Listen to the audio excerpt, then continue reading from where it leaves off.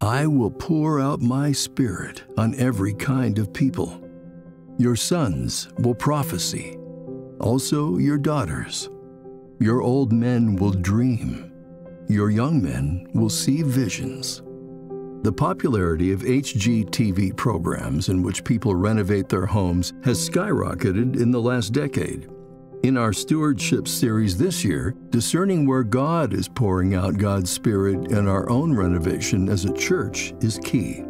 With dreams and visions for the future in mind, we'll explore several narratives from the Old Testament with an eye to discerning what provides a sound foundation and structure for God's house, which stands not only for God's sanctuary, but for the people called by God's name. Can we renovate for God's sake as we seek to live our lives as good stewards of all we've been given by God's Spirit?